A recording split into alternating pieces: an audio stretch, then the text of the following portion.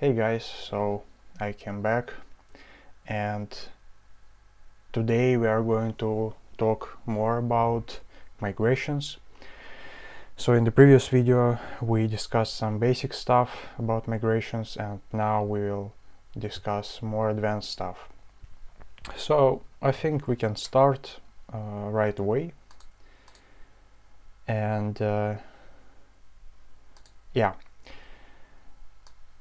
So basically in the previous video I showed you that we had these different migration files that were dependent on each other, and basically what we did, we just kind of created new file and then migrate to that.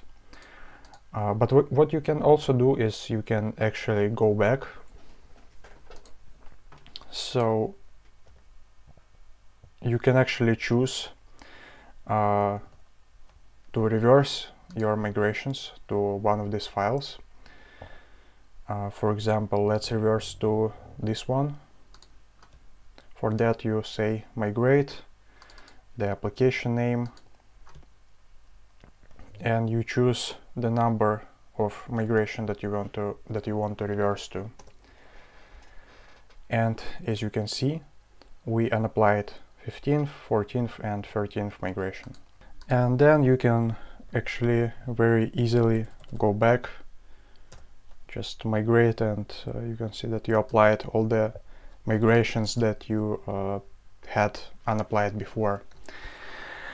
So this is one thing that I wanted to show you that you might need in your projects. The other thing I want to show you is some problematic stuff with Django. So for example, you might have a custom field. So as you can see here,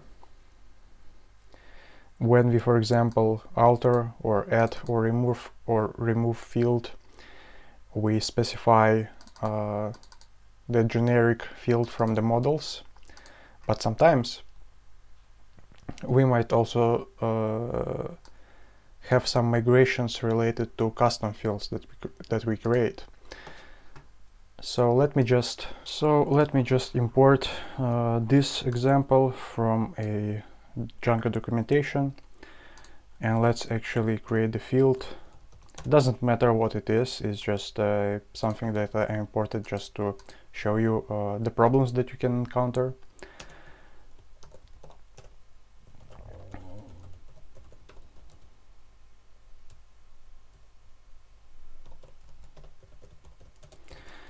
So let's make migrations here.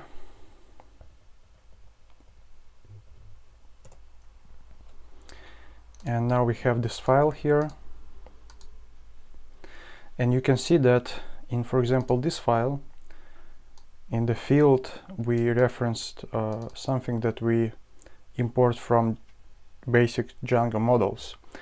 And basically these basic Django models will always be there. But this field that we are referencing here, we import from administration models hand field. So basically we import exactly this one.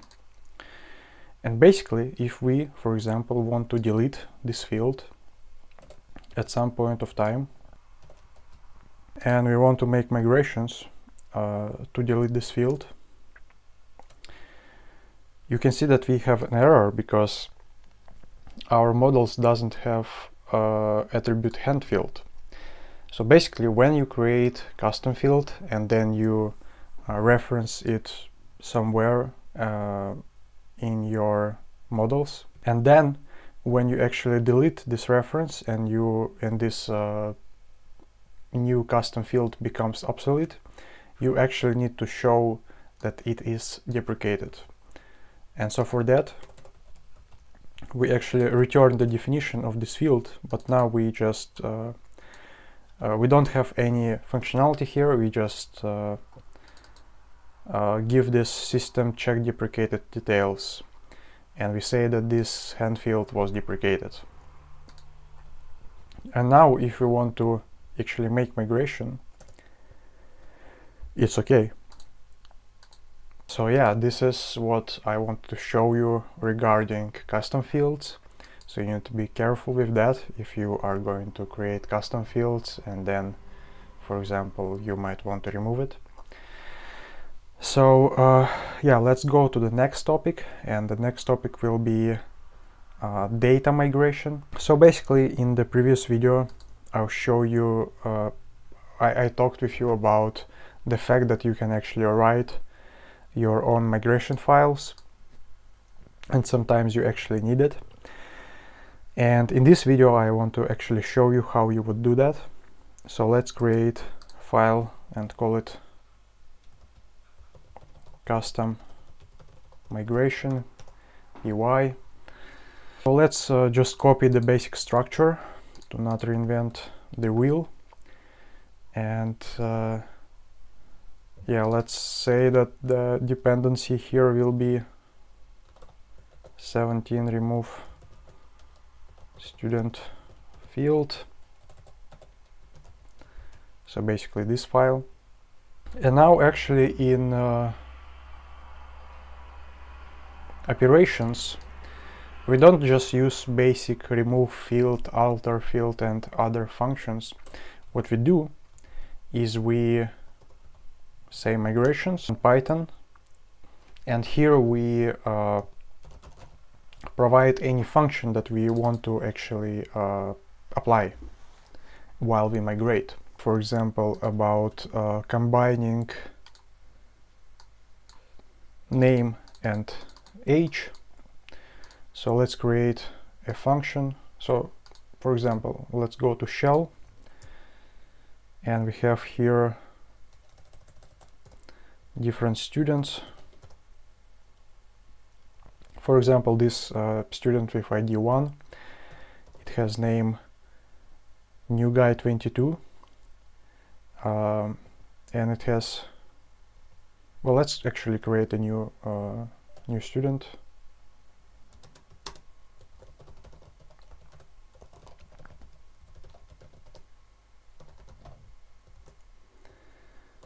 John, and age will be 22, for example. Let's save the student, and we can see that the name of the student John and age is 22. So let's imagine that for some reason we need to migrate the data in our project, and we need to actually combine age and name into the name field. So basically, if there was a guy with name John and ID if age 22, then it's this guy should be migrated to the name John 22. So in the name we want to combine these two fields here. Again, I don't have any reasons right now for this to do that, but you can imagine, for example, that you would have name and second name, and you need to combine it to just one name and then delete this field, for example. But I'm a little bit too lazy to actually create this kind of model. So the example that I came up with is to combine the name and age to one field name. I hope that wasn't confusing. So let's actually define this function, name age to name. Let's call it like that, for example. We say apps and schema editor here. Now let's import a student. Administration, student,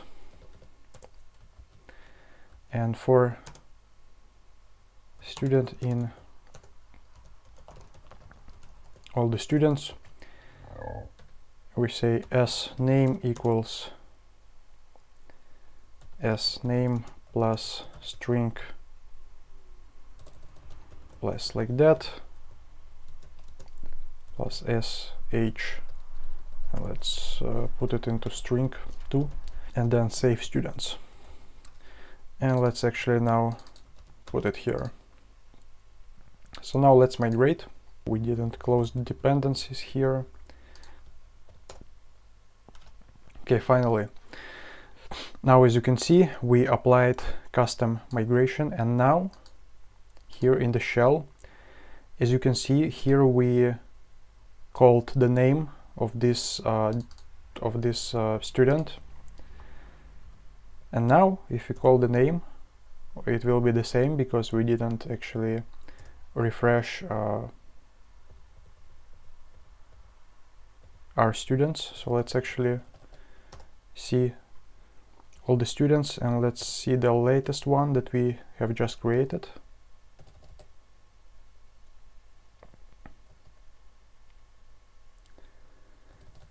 Get ID 32. As you can see here, this was the ID of the object that we created. So now let's actually make a refreshed call to the database. And as you can see, now the name of the student is actually John 22, because we combined his name and age into one field called name.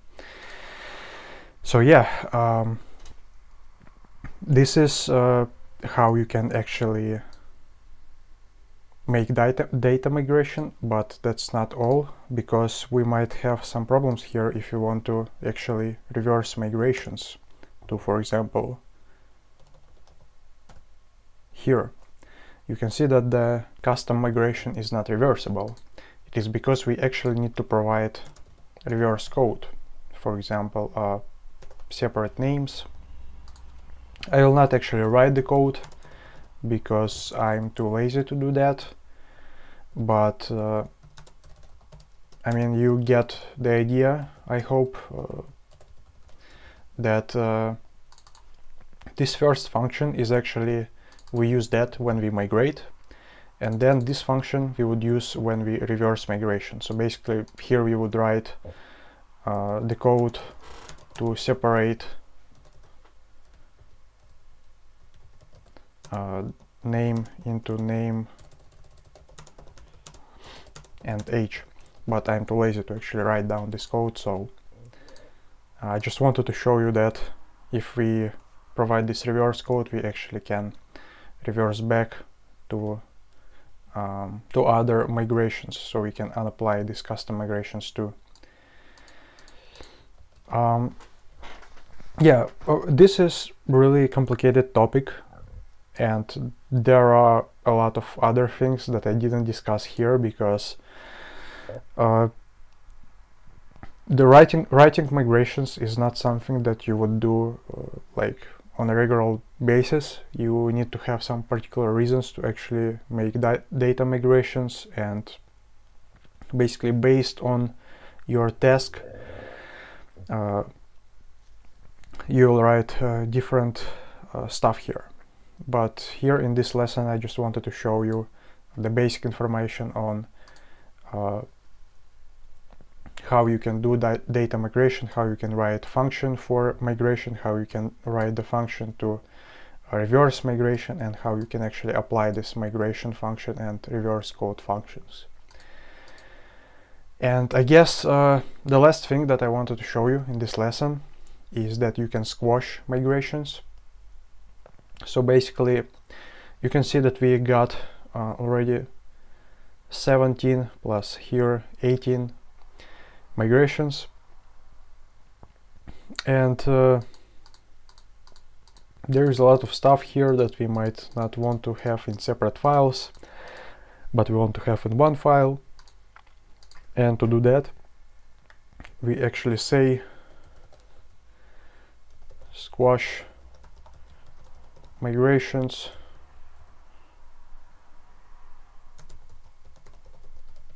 administration, and we specify that we want to squash files from the first one to the fifth one. Yes, I want to proceed. And now, as you can see,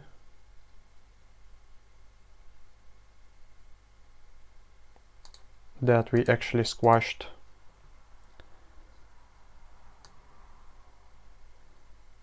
all the migrations here and replaced it with this code. So basically, I guess that's all I wanted to show you. This is more advanced stuff. Of course, I didn't discuss all the details about squashing, all the details about writing migrations, because it's really complicated topics, and basically, if you want, you can take a look at the documentation, and here I wanted to just show you what is possible to do in Django, and I guess this is kind of the main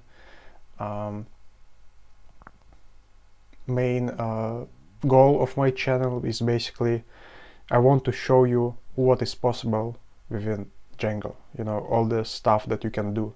And then if you are interested in something particular, right, like writing migrations, you can actually go and check out information about that. So I hope this lesson was useful, and as usual, please support me, give me likes, comments, subscriptions. I really appreciate that, and thank you.